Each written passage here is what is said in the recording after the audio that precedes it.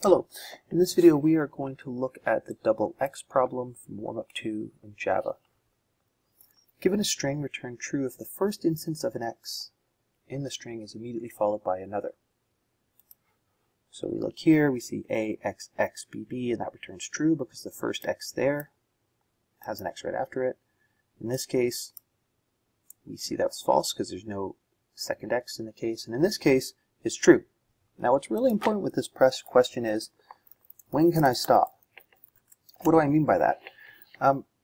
When you're developing a general algorithm, one of the things that's really important is to identify when can you stop and report back the result. And in this case, as soon as I find that first x, I can do that check and then return whether it's true or not. I don't have to check the entire string. But if I do make it through the entire string, I'm going to return false, because that means I haven't found anything. So what I'm going to do here is essentially I'm going to write a loop. I equals 0, I is less than str.length, I is equal to I plus 1. And what I'm going to do is I'm going to check each character. So I'm going to say if str.charat I, is that an x? And if that's an x now, what I need to do is I need to then check the next character.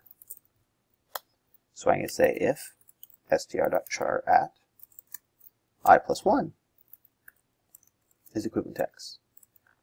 And if that next character is an x, I return true. Otherwise, I return false. Because remember, it says given a string, return true if the first instance of x in the string immediately followed by another x. So if I hit go now, it kind of works, but I get this index out of bounds. And this is a really important idea. Why does it get indexed out of bounds? Well, it gets an index out of bounds, notice in this case, where the x is the very last value. But I don't get an index out of bounds. Well, they don't have an example here to look at. So what's happening here is that because I'm checking I and then I'm checking I plus 1, the problem is if I'm looking at the last character in the string, that's where that index out of bounds is. So let's just write this down here. So if I take this case here, or let's just make one up. If I go, I don't know, A, B, C, D, X. So this has 0, 1, 2, 3, 4. So when I hit I equal to 4, it says, okay, are you an X? And the answer is true. And then I check the next one, and that's where my index out of bounds error comes from. Now, really, do I need to even check that last character? And the answer is no, because if I make it to the last character, there's nothing after it. So what I want to do is I'm going to change my loop to make it to the second last character by putting -1 there. And now I hit go, off it goes. Now, let's just tighten up a couple things. See here how I have this if statement. If this is true, it returns true, otherwise returns false. What I'm going to do is I'm just going to change that to a straight return statement. And essentially, because the Boolean true returns true and the Boolean false returns false, I'm just going to do that. And I'll hit go. Oh, I have an extra brace.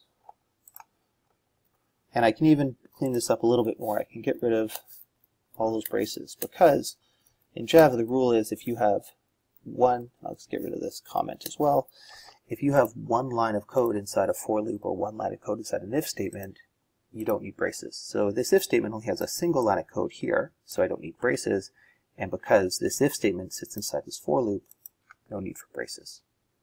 Nice thing to be aware of, but again, if you're a beginning programmer, you really should be putting braces in there because they're really helpful to keep track of things. Have a great day.